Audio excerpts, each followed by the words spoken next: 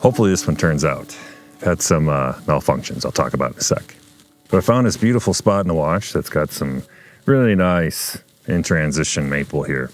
You know, it's pretty much a full palette of color here. And I find myself really being attracted to that. You know, the ones that are just full on reds and stuff are beautiful too, but I think it's interesting when there's a, you know, transition of color in the tree. And that's kind of what's going on here. I think it's actually a pair of trees, but it just so happens that it works really well with the 6x12 format for my Horseman 6x12 back.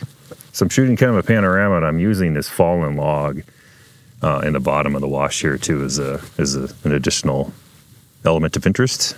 But it just frames up really beautifully with my 90mm Nikon lens here. That's giving me some trouble, unfortunately. But I think I was able to get the exposure.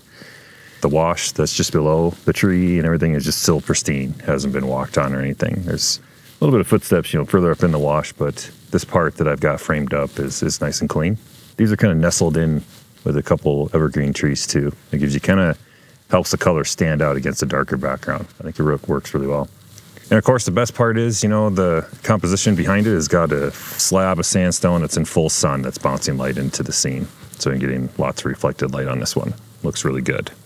I'm shooting Velvia 50 on this one, and I've taken an entire roll of exposures. So on 6x12, that gives me 6 exposures. I've shot all 6, so an entire roll on this one scene. And that's because I was having some issues with the cable release. So when I would hit the shutter, it would stick and it wouldn't let go. So my 90mm lens is on a recessed lens board, and it's got a little wire that sticks down that you stick your cable release into, and the wire inside of the recessed board is actually what triggers the shutter. And that little chunk of wire is sticking inside the board. So here, once I get done filming the camera, I need to take that apart and see if I can repair that and get it to stop doing that. So as a result, my shutter speeds weren't accurate. Yeah, so I kept trying different combinations. And then because the sun is rising behind me and I'm in the shade here, mostly protected, except I'm on the sandstone that's getting full sun. So as the sun came up, as I was shooting and trying to figure out these issues, my camera fell into direct sunlight. So I had a little bit of a lens flare coming in. So I had to try to, you know, block a little bit of that. In one spot, I was just standing off frame, hopefully off frame, trying to shield that with my head. So there's a chance that I might get this back and find out that I got a piece of my mug in the side of the composition. But I got at least 2 exposures that I know of that should be okay as far as lens flare. I'm just a little shaky on the exposure because of the problems I'm having here. But what I was going for was 2 seconds, f/22. We'll see if that's actually what I accomplished. That should have been a pretty correct exposure. And it's just a corner of the wash, you know, where once again, you got to play the timing game and just wait for there's a really, really calm breeze coming through here, but it's just enough to move the branches around. So I just waited for a second where, you know, everything was calm, and then tried to fire the broken shutter. That was giving me a bunch of trouble. So with any luck, fingers crossed, at least one of these 6 exposures turned out. But either way, let's take a look at those exposures and see what I managed to get. Fortunately, despite all the troubles I had in the field, all of the exposures on this roll ended up being usable. Of course, a few of them were exposed a little brighter, where the shutter hung open for just a little bit longer than it should have. But it did manage to capture 1 or 2 that looks like they were exposed a little more correctly. I was pretty happy with the fallen log and the way that it fits in the frame, and that, combined with the background maple swooping into the right corner, seems to balance well with the left side of the frame with its dominant display of color. Seems I had enough reflected light to avoid the tree trunks going blue or the rocks in a sliver of wash in the bottom right. Overall, I think the scene fits the 6x12 format well, and despite all my troubles in the field, I think it turned out a success. But here's my edit, and as always, let me know your thoughts in the comments down below.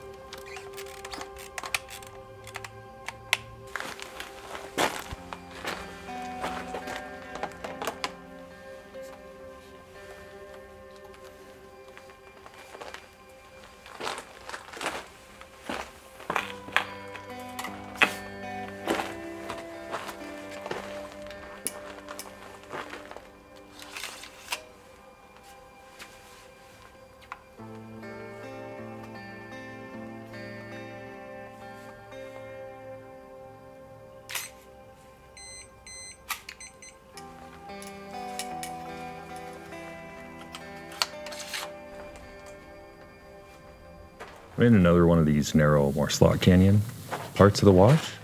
And in this one, there's some patterns in the wall that I found really interesting. The one you can see behind me has got this big hole blasted in it. I'm not sure if that's man-made or if that's a natural phenomenon, but there's a couple spots in this wash that have similar holes like this. But it makes for kind of an interesting pattern because it's got all these lines kind of just spiderwebbing out from it. And that's what really grabbed my attention. Now there is some color in the scene. It's all red rock, red sandstone with some lichens and stuff on it, but then you have sky color that's reflecting down in here because I'm in the shade. So that's going to push it more towards the magenta bluish side. And sometimes that's kind of what I'm going for. I don't mind that tone. But in this case, that's pretty much the predominant color. It's more monochromatic in my mind. So I'm shooting black and white negative film on this one, Delta 100 to be exact. Since aside from the color, it's really just the patterns in the wall that really stood out to me, that made me want to set up and shoot this. I'm also shooting with the 6x12 back, so this is another panorama crop. And I framed up just kind of this whole section here that looks like it's kind of blasted out. It does crop in the top and bottom of it, of course, because it's a panoramic view. So I've cut off a little bit of the spider webbing that comes down the bottom and then some of the wall up on the top. But I've done my best to try to match my plane of focus so I don't have to use too many movements in this, but there is, extended depth of field with that hole, but that's going to go dark. So I'm not too worried if there's focus fall off in there because you won't be able to see a lot of detail in there anyway. There is some striations and like lines in the sandstone just from the way that the sandstone naturally formed, in layers. And I tried my best to try to get that somewhat, straight in the frame, but if it's not perfect, that's okay, because it's kind of more about this whole shape and the way it fits inside of the photograph as a whole. But I've taken 2 exposures, and those were 2 seconds at f/22 each one. And this is with my 75mm Fujinon f5.6 lens, pretty wide for 4x5 or 6x12 in this case. Just pretty much the extended width of a 4x5 frame. It just crops the top and bottom off. So it's still pretty wide view. But because it's a wider angle lens, depth of field is a little better than it is on like a longer focal length. So f/22 should be totally fine. And if there is some focus fall off, like I said, in the shadow parts, that's totally fine. But from there, there's a couple other interesting patterns in this canyon that I wanted to explore, also with the 6x12 back. So I'm really just going to pick the camera up and move it over because there's a couple more things I want to shoot at, also on black and white. Totally possible I may just consume the entire roll in here. We'll see how it goes. Here are those first 2 exposures on Delta 100. And I'll invert the video real quick so we can see what we're looking at. The hole did go really dark, but that's okay because I actually prefer that. And that combined with the lines sprawling out from the center of it provide the interest in the photo. I had played around with positioning that hole in different parts of the frame, but ultimately ended up placing it on the right, and I think that was a good choice, as the lines and cracks on the left-hand side of the image seem to give it almost a tail, and I think that's interesting. I think Delta 100 did a really good job on this subject. I was happy with where all the tones lie, and I think there's an appropriate amount of contrast. So here's my edit, and let me know your thoughts in the comments below.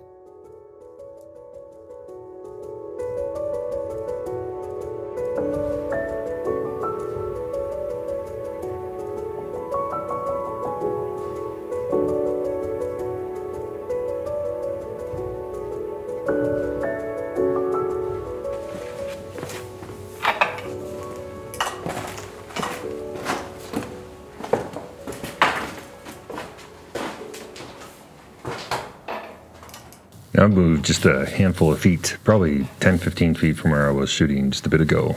There's another really cool, interesting texture on the wall. But I think it makes for an interesting subject, especially on black and white, because it just, it's just the patterns. It strips all the color information. There's not a lot of color on it anyway, so it really kind of holds your attention to just the patterns and the waffle shape that's in the wall here. There is a chunk of what looks like probably harder sandstone that's kind of swooping off here to the right. And I took 1 exposure with a 75mm lens, including that, and just trying to frame that, along the 6x12 format so that it made an interesting photograph. But then I went ahead and switched lenses, went to 150mm and cropped in just a little tighter so I could get just this one prominent part that's really full of holes. I have to acknowledge the fact that the roll film back does make this a lot easier, being able to experiment, and I can shoot a little more freely and not feel like, it's just not quite as much of a production to load and unload film. It doesn't cost as much either. So it's a little more liberating to be able to shoot a little looser style with it. Of course, I don't want to get lazy doing that, but it's nice to be able to experiment a little bit here. So went ahead and took one exposure with each focal length. But those are really long exposures. The 75mm shot was 13 seconds at f/22. And then the 150mm lens, it's a little longer focal length, so my minimum aperture is a lot smaller. And it's also a little more problem for depth of field, so I went to that 32. And with reciprocity failure included, it ended up being 30 seconds, f/32. That's 4 of my 6 shots that I get on a roll. I'm kind of looking to see if there's anything I want to try to expose the last 2 frames on. But in any case, here's those exposures, and let me know what you think down in the comments. Here's the 75mm shot and the 150mm. I'm still not sure if I have a preference here, with the wider shot that shows more versus the tighter crop that focuses more on the textures on the left. Given how abstract this scene is to begin with, I think I could go either way, and I'm not sure that the framing makes a whole lot of difference in this case. So I'm going to show you both of these photos, and you can let me know which framing you prefer in the comments down below.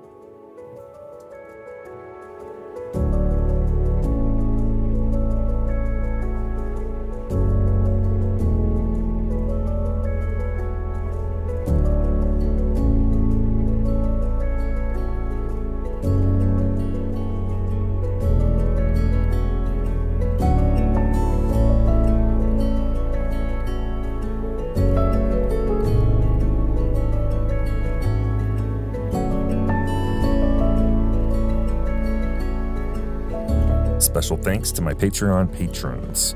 Your support is greatly appreciated and helps me make more videos just like this one. Make sure you hit that thumbs up button down below if you enjoyed this video. If you want to make sure you catch the rest of the videos from Zion this year, hit that subscribe button if you haven't already. Thanks for watching, take care, and I'll catch you in the next video.